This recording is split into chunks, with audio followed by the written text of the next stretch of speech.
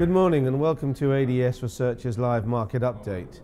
Now today we're focusing on sentiment in the Eurodollar for the week, where our forecast is that sentiment should remain negative below 128.29.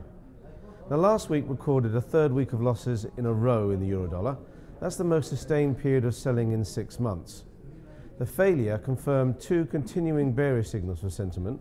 The first is that levels of negative momentum increased, which is a sign that selling interest is becoming stronger.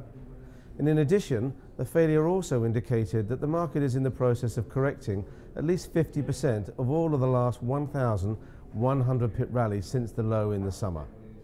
Coming into this week, negative sentiment is overstretched after the losses, and there are signs of a potential temporary improvement at the start of the week. However, daily trading is showing a clear trend of lower highs, as any improvements are attracting strong selling interest. So any improvement at the start of the week should be temporary. Against this background, our forecast is then bearish as long as the market is below 128.29.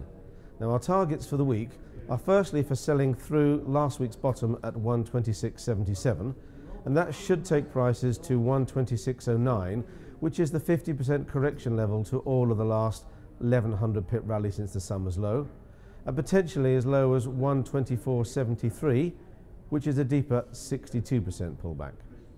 That's it from us here at ADS Research. I'll leave you with a summary of this week's strategy in the Eurodollar.